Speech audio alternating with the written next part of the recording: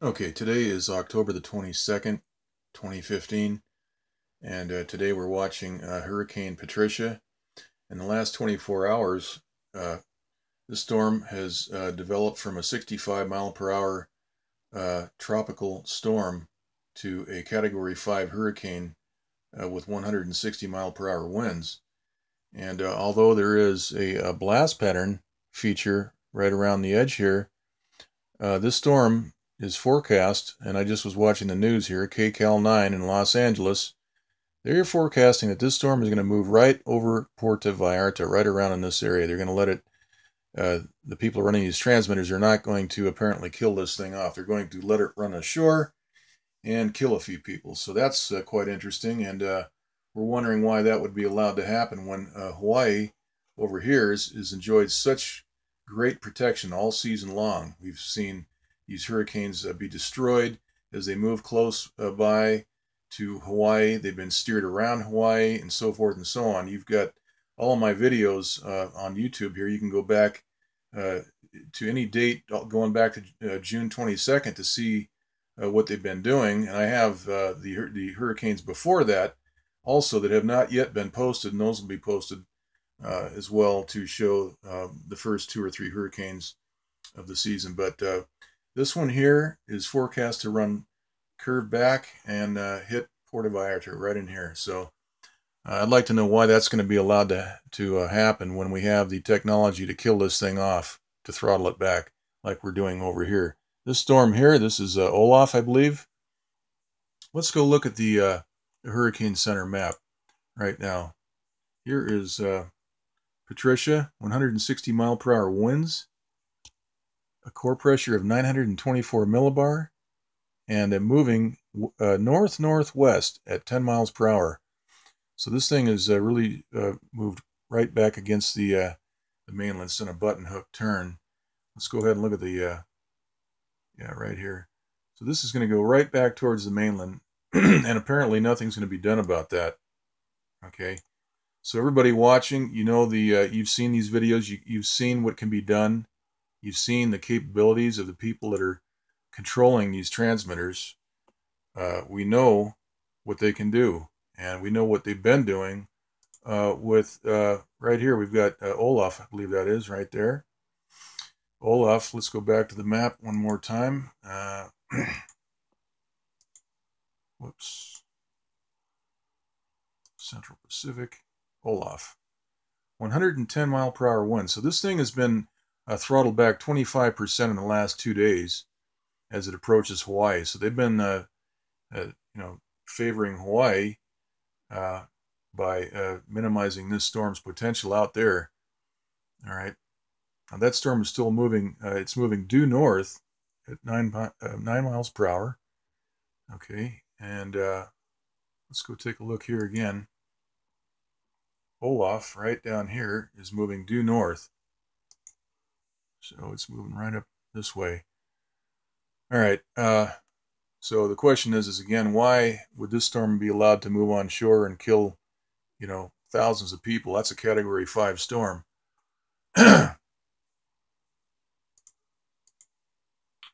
Okay, here's the the infrared map, rainbow map, and that whole storm is red, basically. That's a lot of red. This looks like Linda. And of course, Linda was a Category 5 for about 1 day, and then they killed it off as it moved up towards California. But this one here is forecast to just do a big U-turn and go right back in towards Puerto Vallarta right here. So again, I ask, why would that be allowed to happen? Okay, we've got technology to stop that. Why would that be allowed to happen? Okay, let's look at the, this is the visible loop right here. And this is Patricia. We can see the core right there, but there is some fluorescent overlay on 3 different sections of this core, and that will hide any sort of microwave dimples that we see targeted on the storm. So they are hiding some detail once in a while, and tonight is one of those nights. So we're seeing some striped overlay. It's not hiding a whole lot because there's not a whole lot to hide. They are just letting this storm run full throttle. So By tomorrow, I would expect this to be, if there's any sanity in the world, I would expect this storm to be down around 100 to 80 to 100 mile per hour winds, because in one day it went from 65 miles per hour up to 160. So again, if there's any sanity in the world and the people that are running these transmitters have any kind of humane qualities, they will dial this thing back overnight. All right, let's go ahead and look at the. This is the western U.S. water vapor loop, and we can see this is a developing storm right here. There's a transmitter. They're putting heat on this core right here. All right, and at the same time, we've got heat from a transmitter right here suddenly opening up right over California, and that is going to provide a blockade. We've seen this before. These mysteriously just pop out of nowhere, and they provide a shield, and that will keep a lot of this moisture right out of California. So that will maintain the California drought. And also the other feature about this map is this thing right here. This huge low pressure that was sitting over California and Arizona for about 5 days is sitting there with a transmitter on it. Had a transmitter on it for 5 days right down here. Sat there spinning, and then when it moves away, we see what happens. They allow it to rebuild and generate all sorts of rain that's moving through Texas and Nebraska and all through these states in the middle of the country. But here we go, folks, right here. This is why California has a drought, right here. So they are putting a transmitter here to protect California, and meanwhile, Hurricane Patricia is about less than 24 hours away from ruining about 10,000 people's lives living along the coast down there, maybe more. I don't even know what the population of Puerto Vallarta is, but in that area down there, but that is the plan. So they're going to apparently let that thing hit the coastline. Now notice the moisture in this system as it's moved away from California. It's redeveloped, and we've got a huge area of thunderstorms and rain right here. And now, when that system was back over here, you can go back on my videos about 3 days ago or 4 days ago when this thing was spinning, and it just sat there and spun. It was a dry upper low, and it just sat there and spun and was spinning for days, and then finally it moved away, and this is what we see right here. So again, this is weather manipulation. California's not getting a whole lot of rain, and you're seeing it here, folks. This is what they do. We've got heat here and all through here, and the high that they were trying to build out over the Great Basin never quite materialized. We can go look at the here's the jet stream. We got jet stream flow right into California, and this is where they're building in that high to block all that moisture, that developing storm right here coming right into California. They're going to block that. Let's look at the I better turn the camera so we can see all this.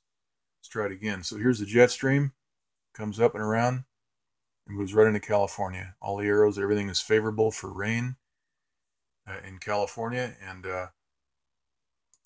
once again we're getting gypped. Here it is. That's a developing storm right there. All right, so we go to the jet stream and we see what's happening. All the conditions are favorable. You got arrows moving right into California. Let's look at the sea level pressure map, and we see that the high that they were trying to build in is really not materialized at all. Instead, there's a low indicated here, where that low that was moving over California came down and around and back up, and that's delivering all that rain in the midsection of the country. All right, and then here we got a high that's suddenly building in. Actually, that high is right down here off of California, and this developing storm here is going to be blocked by that. Okay, here is the 500 millibar. We see that low that's moved out to the northeast. We got a high right here. Okay, that's going to block all this. This high extends all over the place out there. All right, let's go ahead and here's the dip, the trough right there. Let's go ahead and look at the next map. This is the 300 millibar, and we see that low right here. kind of strange feature here. Okay, let's move on to, now this is Hawaii. This is Hurricane Olaf as it moves due north. There's a very strong easterly flow here, but we have also got a moisture field moving down south towards Hawaii. And it looks like we've got some activity out here. It looks like a blast pattern is occurring right here. But at any rate, Hawaii is right near this moisture field. We'll have to see what happens with this this field of moisture, what they do with that. That could be a problem. We got a dark area right here. It looks like they're trying to apply some heat right through here. All right, let's go ahead and move over to the. This is the infrared loop of Hawaii, and let's go back to the big map right now and take a look at this. Yeah, this is a whole new moisture field coming right out of the. This is not the Bering Sea. This is coming over from Japan. Actually, I've been calling this the Bering Sea. Bering Sea's up here. All right, so this is coming more out of the far east, North Korea, Japan area, out that way. But yeah, that's a large moisture field running right over Hawaii, and we got this hurricane going due north.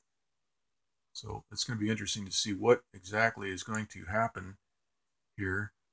We've got this developing storm here. We've got this hurricane going due north, and then we have this hurricane Patricia right here. There's a lot going on, and this is going to be really something else, because this storm here is going to go right out over Texas, over Mexico, and out to the east and raise some hell. That looks like the situation. They have no choice but to turn this hurricane around and move it out to the east because of all of what's happening here. We've got this situation here, and we have a developing storm here. So we got three major problems right here, and then there's this channel of high pressure which is quickly shrinking down. And it looks like the low pressure may win this one out, this battle. But we do have a transmitter here. I just often wonder how many transmitters they have available. We've got one here. I'm not sure if these are three separate targets, but we'll just assume that's just one. We've got one here. So there's 1, 2, we got 3, 4.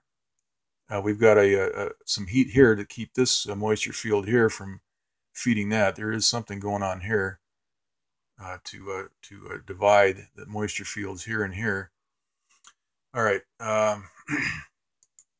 This is the surface analysis map showing what's going on currently. We have this developing storm off of the west coast right here identified, and then there's a high right here, right next to it.